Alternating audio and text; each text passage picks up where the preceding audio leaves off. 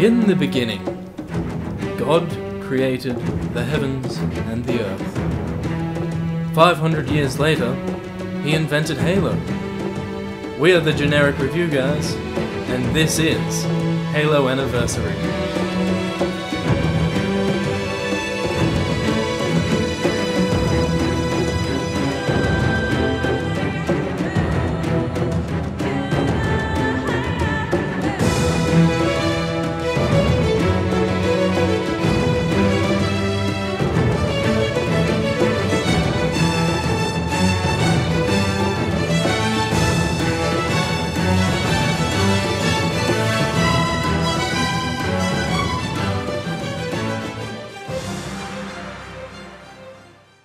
Hi there, I'm Chris Grant from the Generic Review Guys. With me to my right is Alexi Lekdog. How's it going, Alexi? I'm always good, Chris Vibey Vibe. Now tell me, what game are you excited to review? Halo 1 Anniversary. You're damn right. I am right. With the new edition of the Halo Anniversary remake, the new graphics versus the old graphics was something that I found really interesting, and I used it actually quite a lot. I didn't think I was going to use it. I thought I'd just use the new ones, but swapping between the new and old, it's really cool to see how the maps really haven't changed at all. Structurally, but the new graphics are just really, really cool to use. I mainly had it on the new ones. I don't know about you, but it was just cool to be able to swap it back and forth to see what the sniper looks like, the new version as compared to the old version. I actually played through the game on the old graphics for nostalgia's sake, but when you switch to the new graphics, it's like a whole new game. But with the feeling of the first game. I don't know how to explain it.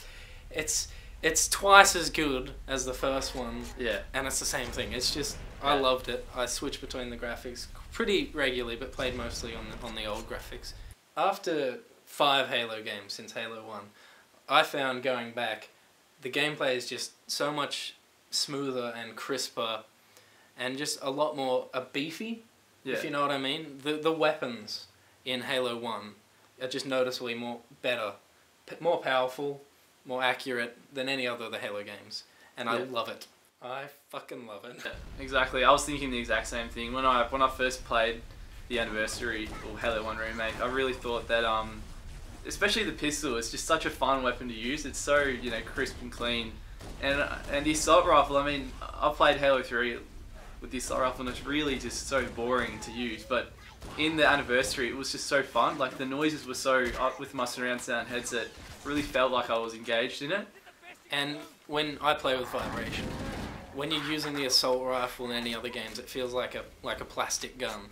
And when you take it back to Halo Anniversary or Halo 1, it's just such a powerful weapon, and with the updated graphics and the sparks flying off it, and it's just a great thing to use. It's a great killing machine. Pretty much, and it's actually, without bloom as well. I always keep comparing things without bloom because I seem to enjoy it ever since Halo Reach, which was such a fail.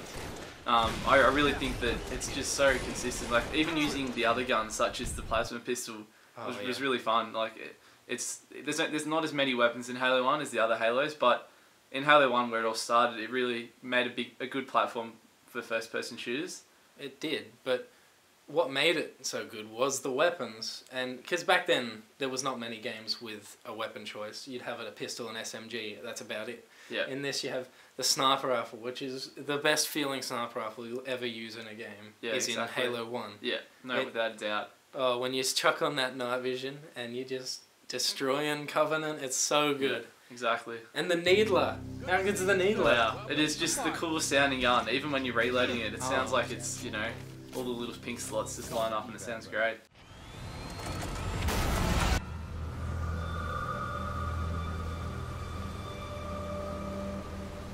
Chief? Chief, can you hear me?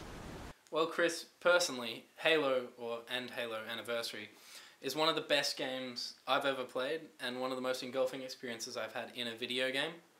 And it really paved the way for future games and online gaming and online tournaments. And we'll talk about that in another video. I give it a generic rating of 9 out of 10. Well, I also agree with it being one of my favourite games. I give it a 8 out of 10 because I feel like the multiplayer was lacking a little bit and it took away a little bit from the experience. But I still really enjoyed it, and that is my review. Thanks for watching, guys. I'm Chris Grant from the Generic Review Guys. And I'm Lecdog from the Generic Review Guys. And we will see you next time.